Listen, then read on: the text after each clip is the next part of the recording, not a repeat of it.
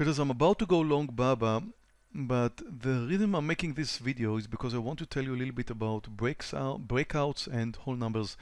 As you can see, it just moved over the highs here. That was not the right point to take Baba long because there's a whole number very close. I'm getting ready to move long at 140, over 140.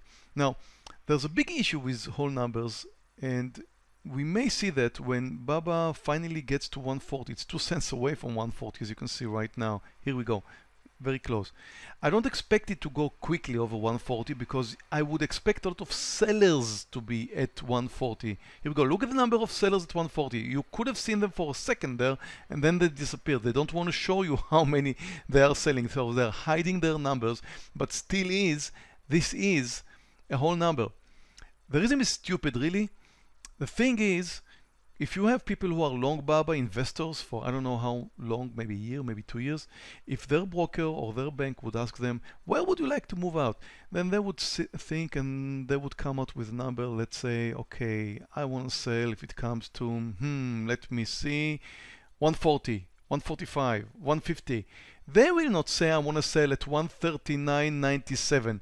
Which they should, by the way, because once it gets to 140, it's a whole number.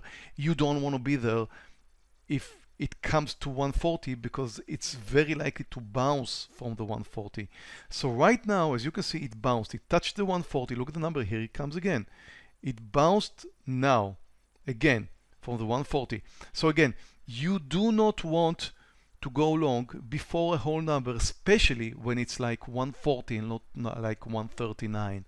And you don't want to go long if you have a breakout just below the 140, even though it says go long in all technical analysis book. You're not supposed to be doing that because you should be waiting for it to move over 140. Again, whole numbers are very important in trading. Look at this bounce right now. Now I have no idea if it's going to go over 140 or it's not going to go over 140. I'm just waiting for it to go over there. If it does, I'm going to go long. Here's the next time. There's another time it's coming to the 140. You don't see the whole quantity because sellers are hiding their position, and it bounced again. So I'm still waiting for it to come over 140. Watch the buyers, watch the sellers, watch the pullbacks, and make a decision based on whole number. Now, I don't know how this video is going to end, whether I'm going to go long or not. Look at this 20-cent pullback right over here. I don't know. If it's going to go over 140, I'm going to join it. If not, I'm not interested. I will not go long before a whole number. Sometimes when it's very clear and you see the number of sellers at 140, you could make a decision to go long just before it clicks a cent over because you don't really know where you're going to get it. By the way, I wouldn't mind going long Baba even 10 or 20 cents above the whole number because the big mover, but I need to see it moving over.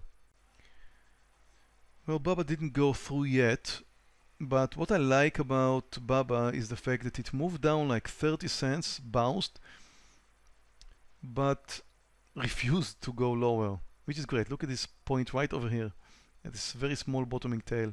So it still is holding near the 140 mark. And I always like to see my trades that way, failing to move higher and then hopefully coming back up. That's why I'm adding a little bit more now. Just added another 200 shares. So I will go long 600 shares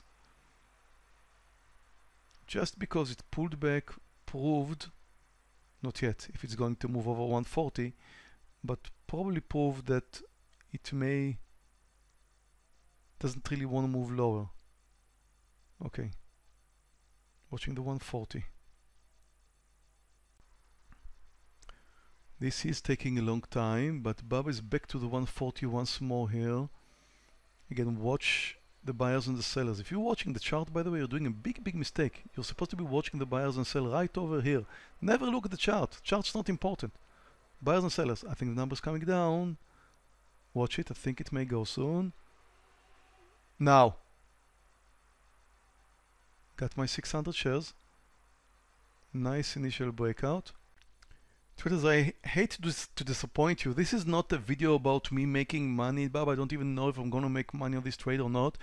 It's about the importance of whole numbers. If a stock is close to the whole number, you should be waiting for it to move over. The same for a short. If you want to short a stock, there will be buyers at whole number, then short under the whole number. I hope it was helpful for you, and please remember the whole number issue. Very, very important. Thank you for watching this. Traders, if you like to learn trading, trade live with me and get a funded account without risking your money, click in this corner in order to learn more about my funded accounts program. And if you're not subscribed to this channel, just go ahead and click subscribe.